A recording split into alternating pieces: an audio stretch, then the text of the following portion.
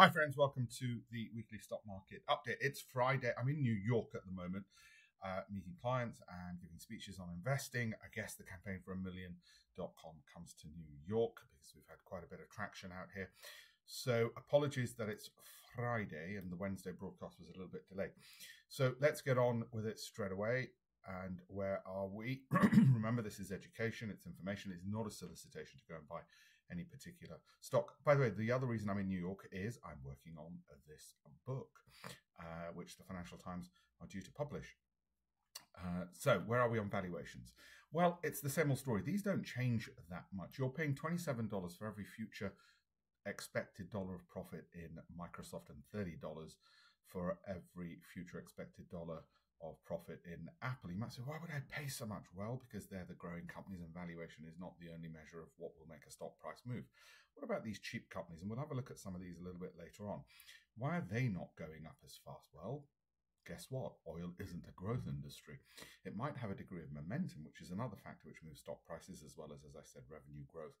But valuation is only one factor, and this is evidence of it, which is why we don't just look at valuation. And anybody, an IFA or a wealth manager who tells you they've got a value fund, they're idiots, because what they're doing is they're only looking at one factor, and they might be waiting a very long time to get you any decent returns. The reason they do it is because asset management companies have lots of money. They've got to divide it into different marketing sub-funds so that they can sell you more products. Okay, so be careful of value funds or growth funds by themselves. By the way, I wanted to remind you of this. The frequency of rolling 2-year S&P 500 returns since 1950, average positive return 32%. Now, when our pension goes up by a third, either in a year like this year where the as you're about to see, the Nasdaq's up 33%, the S&P's up 33%, you're over the moon. But even if it took 2 years, you'd be over the moon. And that's the point. Don't necessarily even look at it over a year. Well, 2 years, perfectly fine. Positive returns, 88.5% of the time. This is what makes my job incredibly easy, because my job is to put people in front of the opportunities. I can't tell you whether the market's going to go up or down. What I can say is it tends to go up, tends to produce this. Past is not a guarantee of the future, but at least if you're in a position to take advantage of the opportunity, then guess what? You're in a position to take advantage of the opportunity. Whether you're in a company and you're investing your own money, or whether you are putting in a SIP 401k, whether you're in Canada, America, Australia, wherever, or like me in New York. Another reminder of some of the things before I get into the stock market update. Look at this. Has your pension lost a fifth of its value this year? The reason this often happens with workplace retirement plans is because a lot of the money goes into bonds, and people think bonds are they're like a bank account that they can give you guaranteed interest. Only if they're held to maturity. And when fund managers don't do that, then you can lose a lot of money. Okay, so that's not me saying it. This is money, which is part of Daily Mail still, I believe. Anger grows over Mercer's UK's awful treatment of pension savers. I know I'm in New York, but I want to still focus a bit on the UK as well as the US. Your pension provider, especially your workplace pension provider, is almost certainly somebody who's doing a poor job. We know this because the newspapers keep highlighting it. That's how we know it. Not because I'm saying it, it's because they keep saying it. Morrison's, Marks & Spencer, Whitbread, Scottish Power, your workplace pensions, just be careful, because as has been revealed in the press, they can be pretty awful. Speak to HR. Give workers power to ditch pension schemes. That's been the call from the UK regulator, in a call for reforms to workplace retirement savings. Why are they being pushed to do this? Because those bloody pension schemes are so awful. So whether you own a company, you're doing it yourself, or it's a workplace pension, please look into the poor performance and what's going on. Because if you're not getting this, then it's because the workplace pension is in a set of really poor funds. And you might think, well, they're experts. Why would they put it in poor funds? They've got a conflict of interest. They're working for a big firm. They've been told you could only put it into growth companies or UK companies or value companies. So they're picking from a narrow gene pool. As long as they take their salary from the fees you pay them, they're going to keep selling you stuff and not generating performance. Has your pension lost a fifth of its value this year? Yeah. So like I said, now here we go. why do these why do those retiring face massive losses despite FTSE highs? It's another article. This is to do with the Aviva pension. It had dropped 20% last year. This article was about, again, one of the reasons why, wait a minute, stock markets are all-time highs. How come your pension's not performing? And it's two main reasons. They've put the money into bonds. This is an old article, by the way. It's over 11 months old. It's about 12 months old. They've put it into bonds, or they've put it into a narrow group of equities. This is the last time I was in New York. I think I've aged since then. And as you can see, I've got facial hair, so just a reminder. And sometimes they put it into bad investments. Basically, they can't get out of them. This is Scottish Mortgage Investment Trust. They're darling until the market falls, then they lose 50% of your pension. So I just want to give you a warning about that. What's coming up in earnings? Let's get back to the stock market update. Well, the things which could potentially move markets before market open, JP Morgan's results are coming out. United Health, Johnson & Johnson is quite big. Goldman Sachs, Bank of America, of course. These are potential market moving earnings. We're in earnings seasons, as we almost always are in the US. Now, if you own any of these, Netflix, Elevance, and so on, then obviously expect some volatility. But aside from that, the ones that I highlighted, the potential market moving ones, I'm not expecting any sharp movements to the upside because it's quite overbought. The potential really is to the downside at the moment. Where are we on? I'll do this. I'm hoping to get about 400,000 TikTok followers and 100,000 on YouTube within the next month. Where are we on the way in which we analyze stocks? We're going to continue using the same process, whatever the market headwinds are, because we can't just look at value. We need to look at valuation, growth, income. When I give my clients this database, and I met one of them in New York on this visit, when I give them this database, the job is to make life incredibly easy for them. Okay, that is the job. That's why we took the value box, the growth, the income, all of these boxes. Cash return on capital invested. We do not want to leave any important piece of information on the table without looking at it. And then we have to weigh that information. We just mark things in green, so it makes your life a lot easier. You don't need to know the numbers, and then we filter it. So we do all the work for you. Our job is, we're your plumbers, we're your workmen. My data team and our job is to do all the hard work for you, so that you get the data, and then based on the volatility of the individual stocks, you can say, well, I want the low volatility ones because I'm lower risk, Alpesh, rather than the ones with higher volatility. And that doesn't mean that you're getting less growth. It just means you'll have fewer stocks to pick from, which is perfectly fine because you're only looking to pick 20 anyway. Over the past week, it's been an amazing week, particularly for NVIDIA and Broadcom. As you can see, Oracle as well, some of the tech companies. We'll dive deeper into each of these in just a second. What about the past year? My word, look at the past year. Well, over the past year, NVIDIA's up nearly 200%, Microsoft 26%. Massive difference. Alpesh, but they were valued relatively similarly. How come the big difference? That's why we don't just pick one stock. We don't know and didn't know NVIDIA would shoot up so much. We didn't know Microsoft would shoot up that much, but what we knew was if they ticked as many of our green boxes as possible for value, growth, income, cash flow, then we're in a position to take advantage of the opportunity should it present itself. Our job is not to predict the future through a time machine or a crystal ball. It is to say these tick all the boxes. If there's a tailwind, we should make lots of money. If there's a headwind, they shouldn't fall so far. Thankfully, 5 years out of 7, there's a massive tailwind. One of the reasons I'm in the United States is to take a deeper dive into just get a feel for the economy and what's going on, speak to investors, speak to business owners over here as well. So when I'm investing in this and bringing the information back to you, it is not done just remotely from an Excel spreadsheet in London, but it's actually being done by being in the market itself. Okay. Exchange traded funds. I'll do a separate video on this at some other point. But for the moment, this is what the funds are looking like. Okay, market year to date, as you can see, the S&P is up 21, the Nasdaq's 20. This is since January. But as ever, you can see these phenomenal gains come in spurts. There are periods when we don't panic, and this is the point at which most private investors panic. They exit here, then they wait and wait, then they enter back here, then they exit back here. This is why private investors don't get these returns, because they don't have the older brother that is me to help them and explain, relax, take a deep breath, don't exit here, don't enter here, don't exit here. It happens time and time again with the novice. You can give them a 21%. Basically, you can take a horse to water. They still mess it up. Okay.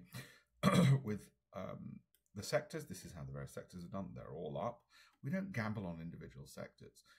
Imagine this was a horse race which started in January, and you asked me, gamble on these horses. Why would I do that? We look for quality companies, and whether they're in utilities or financials or communications, energy, it doesn't matter what sector they're in, as long as they're good quality companies. Of course, if the sector does well, they'll have a good tailwind. The problem with sector-based investing, and people who tell you, well, I look at the right sector, again, they're idiots, because what it does is it masks poor quality companies which might be in that sector.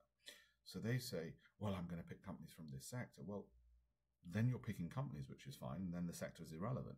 But if you're picking them just because they're in a sector and you think, well, the sector is going to do well, then you might be picking a poor quality company, and should the sector be hit, then your poor quality company is going to have, as they say, or as Warren Buffett said, when the tide goes out, you see who's been swimming without shorts.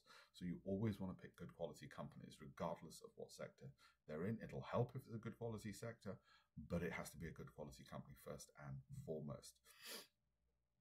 Let's go back to this. In terms of the factors which move stock prices, you can see there were actually very few factors which have led to all the movement. Guess what they were? Momentum, value, and growth.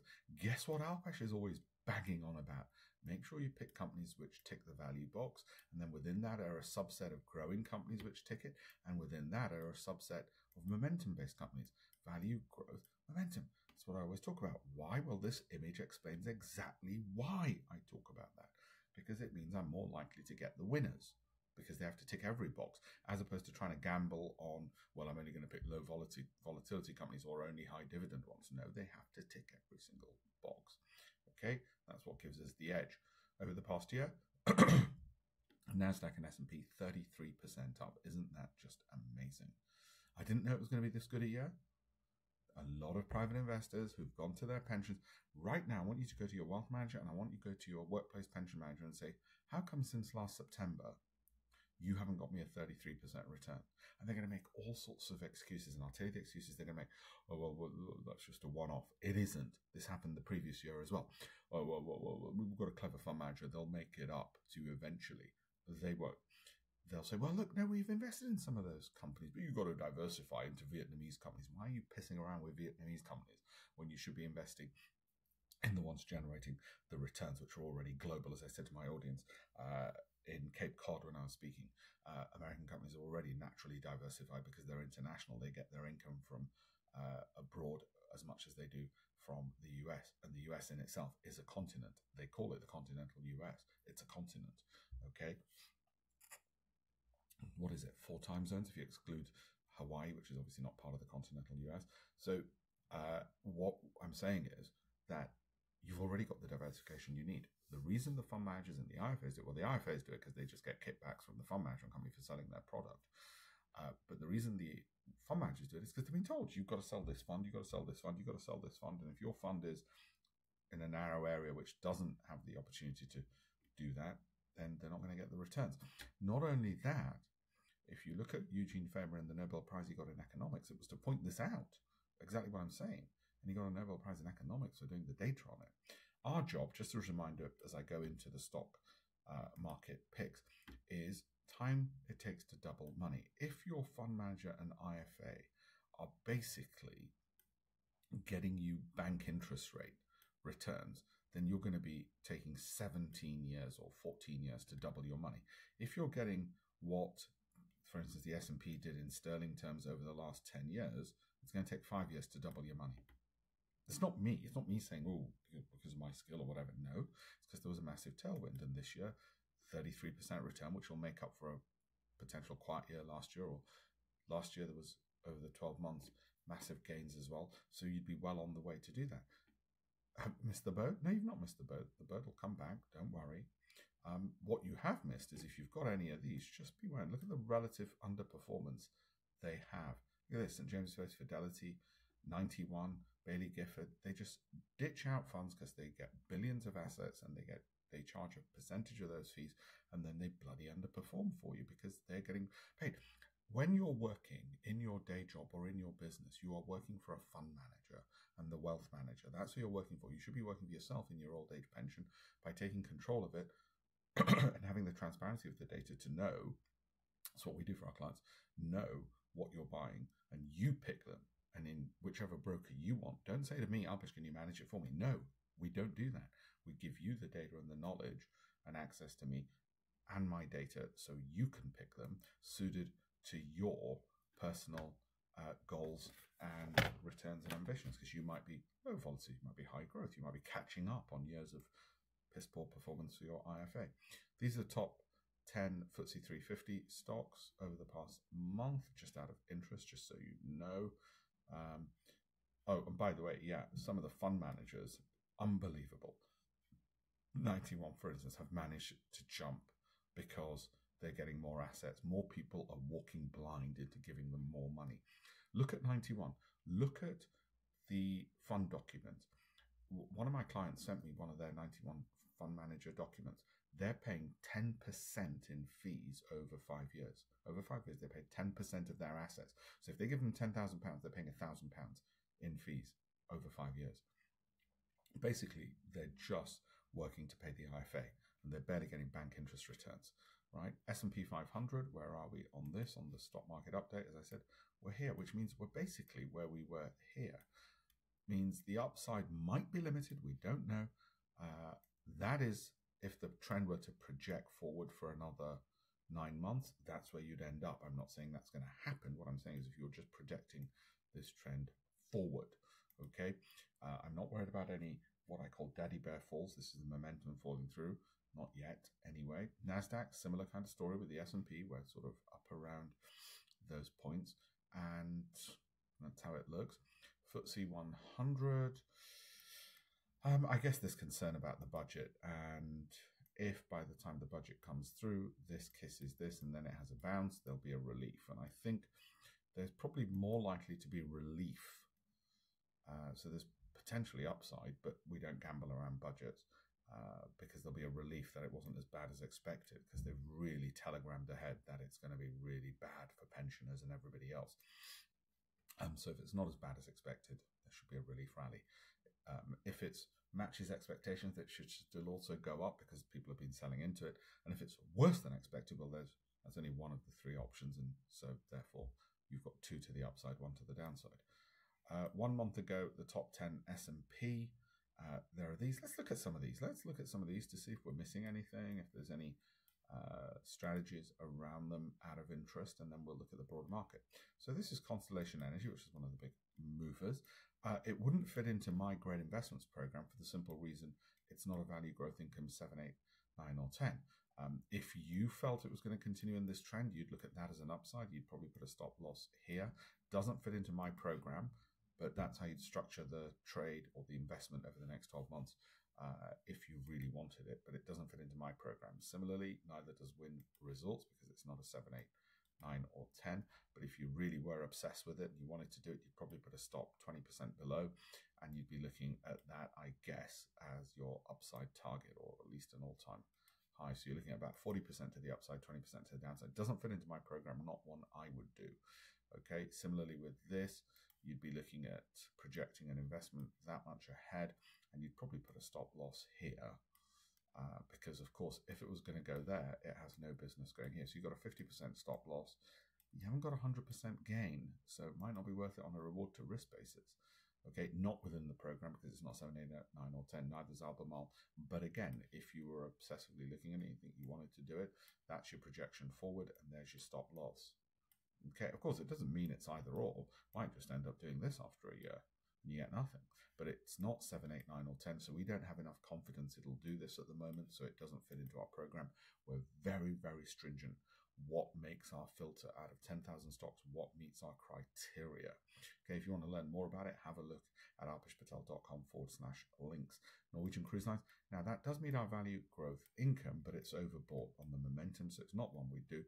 If you did want to trade structure on it, well, I guess you'd be looking at it going in that direction. So you're looking at about a stop loss here and a reward there. You want your reward to be double your risk. It doesn't fit into ours, so just giving you the heads up. HP, that's your projection forward. You might say too optimistic, don't want to do it, in which case don't do it. Simple rule, if in doubt, leave it out. Doesn't fit into our program because it's overbought. Even though that's there, that's overbought, but you'd put your stop loss there if you really wanted to do this one. There's your risk, and your reward should be at least double that over the next 12 months. I'm not saying it's going to do that because it doesn't fit into the program, but I'm just giving you, if you really wanted to do it, that's how I'd structure it. You know, if we're sitting in the hedge fund office and you walked in, said, boss, I really want to do this investment, I'd say, do it with your own money, but this is how I'd structure it. CrowdStrike Holdings doesn't fit into it because it's not 7, 8, 9, or 10. There's your projection based on historic movements of the trend. Doesn't fit into ours, but there's your stop loss. So your risk is that, which is about 50%. And your reward has to be 100% to justify that risk. Okay, Carnival, similar kind of story, overbought, doesn't fit into mine, even though it's a 7, 8, 9, or 10. There's your projection. Your stop loss is below the recent lows. Okay, and it's not a trade. It's, you're looking at 12 months. Give it 12 bloody months. Okay, doesn't fit into mine. Like I said, neither does Costco because it's 7, not 7, 8, 9, or 10. You're getting the hang of it now. You know where to put the stop. You put it down there. There's your reward. Rewards double your risk. Done. Apple, I'm not going to discuss here. It's for my Great Investments Program clients only. If you've not joined up, alpeshpatel.com/links. Same with Amazon. Just to let you know, hold all of these. Microsoft I'm having a close look at. Meta I got out of in April just because I had to rebalance the portfolio because since January of last year, I'd done ridiculously well for my son's junior ISA. I'm also on YouTube. Do have a look at that. I've got more coming up for you, more picks. But again, my YouTube channel, alpeshpatel.com/links, you'll find it there. So Bank of America, as you know, not one we own. But because it's a stock market update, it's one I cover. Still waiting for it to do that. So it's just a wait and hold on that one. Netflix, again, not one I hold, but it's one I've been doing market updates for you for ages. It is overbought, so be careful. Wouldn't fit into our program because it's overbought. But if you wanted to do a trade on it or an investment over 12 months on it, that's your projection. Your stop loss would either be there or here. So work out what that is. I think that's roughly 33%. So you'd want at least a 66% to the upside. Of course, it might hit your stop, in which case you just lost 33% of your investment in there. And if you only wanted to lose £3,000 max, then you'd only put 10,000 or $10,000. You'd only put $3,000 is max you want to lose. You'd only put 10,000 in because 33% would give you that. Walmart, whilst it's a 7, it's overbought, so it doesn't fit in for us. However, there's your projection, and you could either put as I said, fixed, or you could just do a trading stop saying whatever that distance is, you'll just trail that up behind the price. Easy, 12 months, boom. Okay, doesn't fit into the program because it's overbought. You can see how stringent our program is. Neither does this. You can structure this. You can structure this. Now that I've taught you so much, okay, trailing, boom. And that's that. One of the great things of being out here in the US is, you know, there's a lot of people, fund managers, who sit in London and they claim to be US stock investors. You know, if you're not in the economy and you're not taking regular trips out to see how things are in the heart of it, I'm going to be at NASDAQ later, I was at New York Stock Exchange yesterday, but you're not getting a pulse on the ground as well, not just from the data and the numbers, then it really does worry me. Okay, you can see this doesn't meet our Great Investments Program stringent requirements, but it has been a good one for us in the past, and it will be in the future. But if you were doing it outside of the program, well, there's your projection, and there's your stop. Pretty straightforward stuff, isn't it? CVS, I'm going to go into all of these. But yeah, it's a 7. It's higher risk because it hasn't crossed the momentum yet. Okay, but you get the idea with these. Don't forget, I'm a top voice on LinkedIn, so do follow me there. Have a look at alpeshpatel.com/links. And if you can't remember that, then at least be there. Oh, by the way, the reason somebody once asked me, so why is Bill Gates on there? Oh, it's to show you what a top voice is. There's very few top voices on LinkedIn, and he's one. I'm one. So there you go. Do follow me on there and do like and all the rest of it. Thank you very much.